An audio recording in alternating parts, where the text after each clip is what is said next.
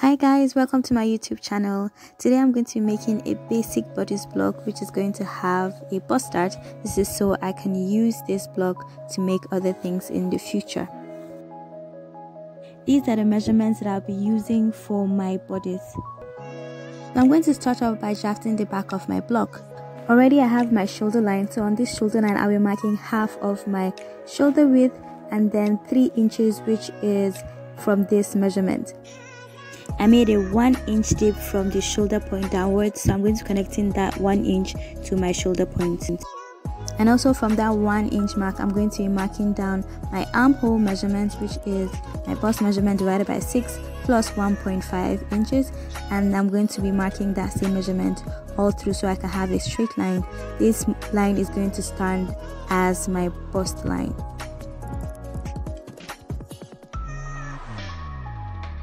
Now my bust line, I'm going to be marking half of my shoulder measurement again so that I can have a straight line to connect to my shoulder. And back to my neck, I'm going to be marking 1 inch down to create my neck depth. Now from my neck depth point, I'm going to be marking my back length, which I'm going to square towards my side seam. Well, first off, let me just connect my neck point and my neck depth. I'll also be marking a quarter of my bust measurement on my bust line.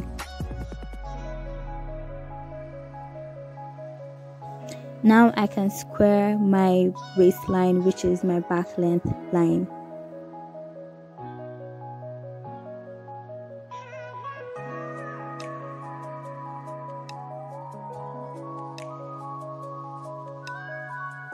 For my waistline, I'm going to be marking 9 inches, which is going to be my hip line. I'm going to square that line out. And on my hip line, I'm going to be marking a quarter of my hip measurement.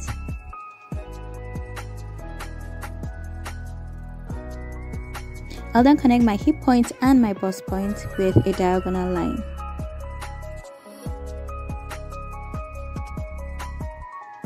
Now I'm going to be dividing my armhole measurement. This is so I can get my back line.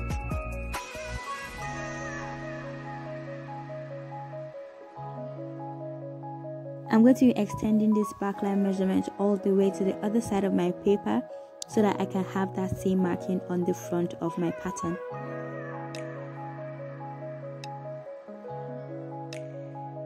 Next, I'm going to be marking inwards by half an inch on the backline measurement. This is so I can create a curve for my armhole. And then using my ruler, I'm going to be connecting the 0.5 inch point to the tip of my shoulder, and I'll be connecting that also to my bust measurement. Now for my waist shaping, I'm going to start off by marking inwards on my waistline by 0.5 inch from the center back, and I'll be connecting that to the bust line. And then I'm going to also be marking inwards on the neckline by 0.5 inch also, and using another curve, I'm going to be curving that towards the center back line. This is so I can have a nice smooth curve on my back since my back is not straight.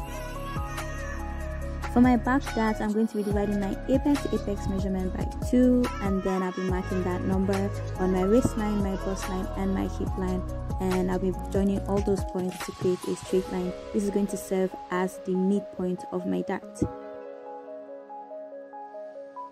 Now the width of my dart is 1 inch, so I'll be marking 0.5 inch on both sides of the dart, and then I'll be connecting it to the tip of the dart. Now downwards, I'm going to be marking 5 inches, which I'll also be connecting from the waistline to that point.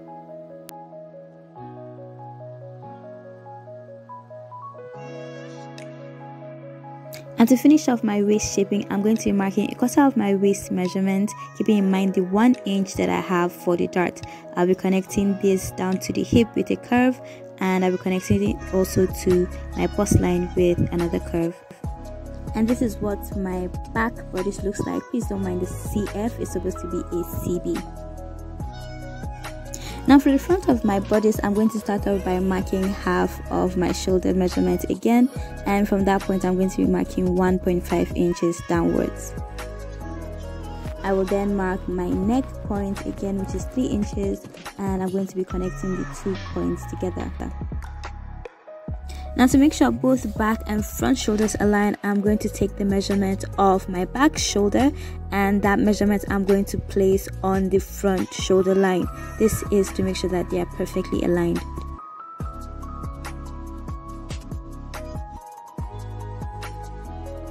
I'll then mark half of my chest measurement on the chest line, which is an extension of the back line. I'll then connect the shoulder point and the chest point, but before I complete my armhole curve, I'm going to measure a quarter of my bust measurement again, but this time I will add ½ inch to that measurement, and then I will complete my curve. Next, I'll be marking my under bust point, and I'm going to square that out, followed by my bust point, which I'll also square out.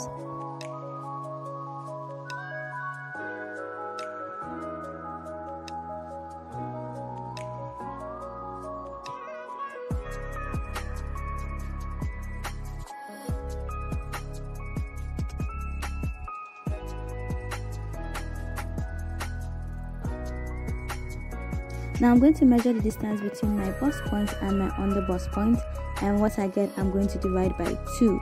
So this measurement I'm going to be using for my bust dart. That's 1.25 inches. I'll be using it for my bust dart. But first I'm going to be adding it to my back length measurement. Now I marked my waistline measurement 1 inch below my shoulder line, so I'm going to add back that 1 inch, making my 15 a 16, and then I'll add the 1.25 to get my front waistline. So in total my front length measurement is going to be 17.25.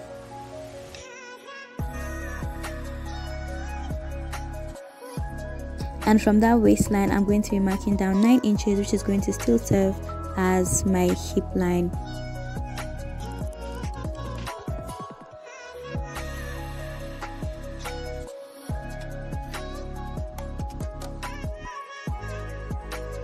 Now back to my bust point, I'm going to be marking my apex to apex measurement, again divided by 2.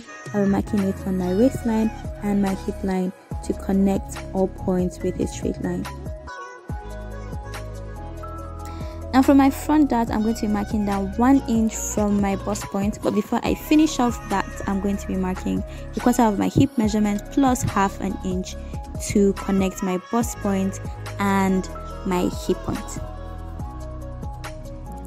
Now back to my dart. So the width of my front dart is going to be 1.5 inches. I'll be dividing that by 2, and then I'll connect all points with the tip of the dart, and downwards I'm going to be marking 5 inches, which I'll also connect to my dart legs.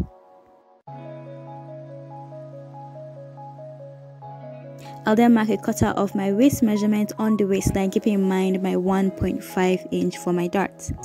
As you can see, I've already connected my waistline to my hip with a curve. Now the next thing on the agenda is my bust dart. So my 1.25 inch I'm going to be marking down from my bust line, and then from the apex point I'm going to be marking in 1 inch also, before I'll connect that point with the bust dart. I really don't know why I put UBD there. It's supposed to just be BD there. Now before I connect my bust point to my waist, I'm going to close the bust dart first so that I can get a smooth finish. So I'm going to be folding the whole dart, closing it before I'll use my curve to connect my waist point to my bust point.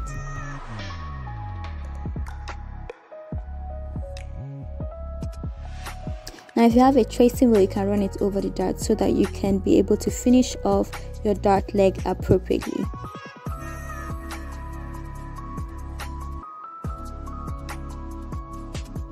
Now almost last and definitely not least, I'm going to be marking 4 inches downwards, which is going to serve as my neck depth measurement. This is just me adding 1 inch to my neck point measurement.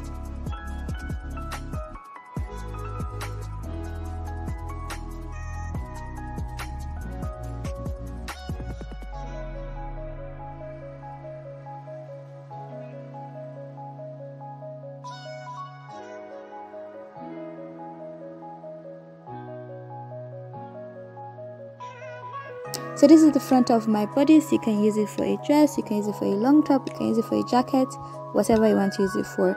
But in case you want to use just the top part of the bodice, you can just mark up 0.5 inch on the waistline, on the side seam, sorry, you can mark up 0.5 inch and then take out that excess. You can use that upper part of the bodice for a top, a peplum top, or another dress, whichever way you want to do it, and you apply the same thing to the back of the dress. That's the side seam of the back of my bodice.